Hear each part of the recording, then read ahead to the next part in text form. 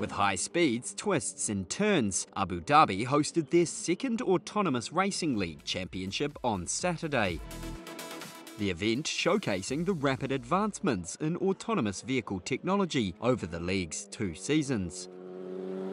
One highlight was the return of the Human v AI Challenge, which saw Formula One driver Daniil Kvyat once again take on TUM's AI car.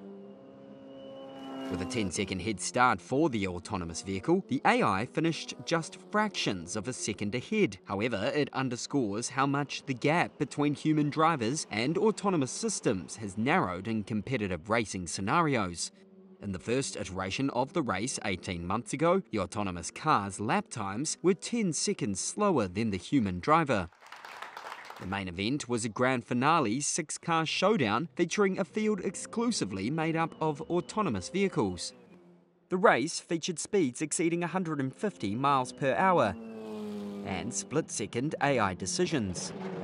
As one car stalled on a pivotal turn at the halfway mark, Team Unimore was forced into a collision while attempting to avoid the obstructing vehicle. Reigning champions TUM then took a comfortable lead through the remainder of the race, securing back-to-back titles.